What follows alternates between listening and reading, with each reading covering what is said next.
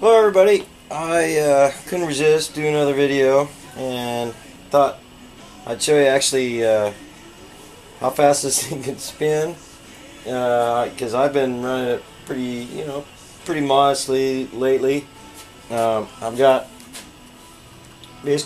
two sets of magnets on here, so I got eight magnets on this thing altogether, and the top ones are just held on by the strength of the magnets right now. So I'm wearing safety glasses in case something spins off, but right now I got it, basically I have it on a 10 ohm resistor with two 25k, or not K, but 25 ohm pots. So right now I only have 60 ohms on the circuit. So I really don't need very much resistance to make this thing work. So anyways, let's just show you. So like I say, right now I'm about 60 ohms right now. And there we go. So I'm turning the resistance down right now to speed her up.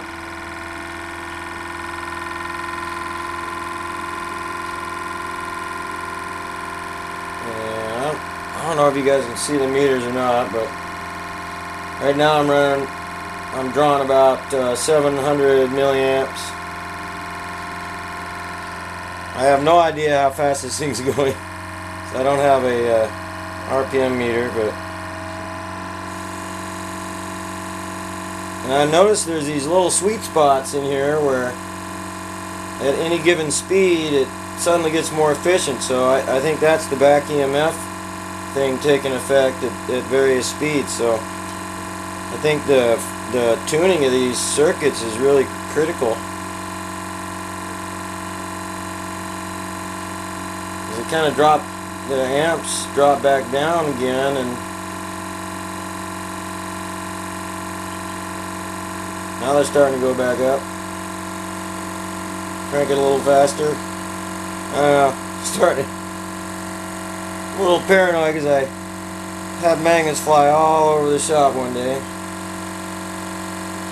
But I finally found the last magnet, by the way.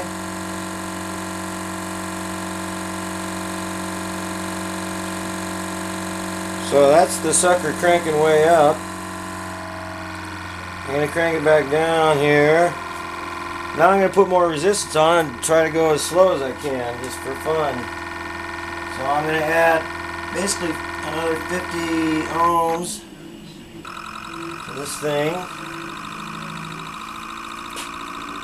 So I'm running about 110 ohms right now.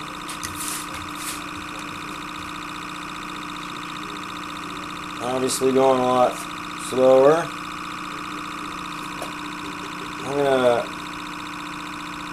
back that off and add another 100 ohms.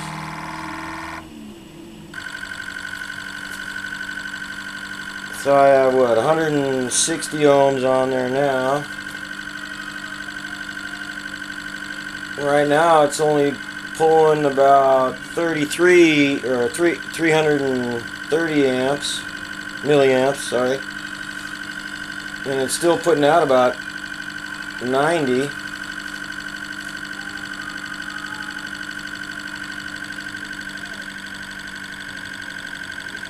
Seems like I can only get it to go down to about 200 milliamp draw at the best, more like 220.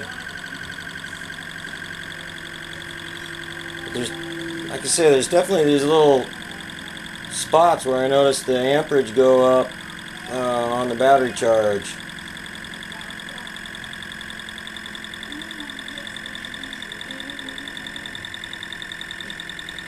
Alright.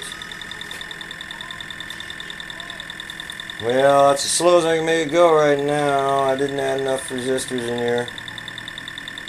But I'm drawing about 260 right now, maybe 270. And it's been pretty slow. You know, it doesn't take much to stop it at this point.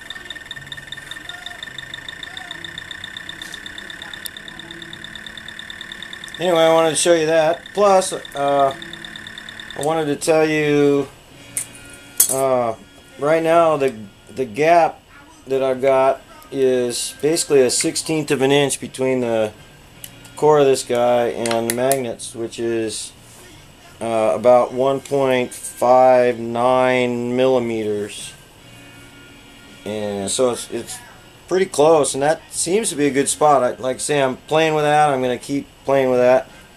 Also, this magnet is centered right over the magnets, basically, and these things are just the magnets are just a little bit wider than the core of that coil.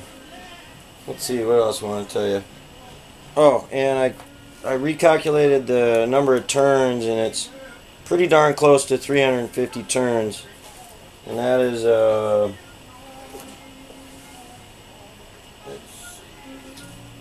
think that's 26 gauge and 22 gauge, whatever. I said that in my coil building video.